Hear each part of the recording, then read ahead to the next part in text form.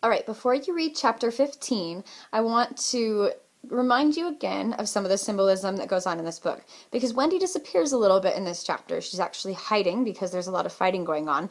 So if Peter Pan represents all of the freedom and excitement of childhood and Captain Hook represents the not so great parts of adulthood, then as this fight progresses, keep an eye on how this might symbolize each other, because you're going to have the literal symbols of childhood and adulthood fighting against one another.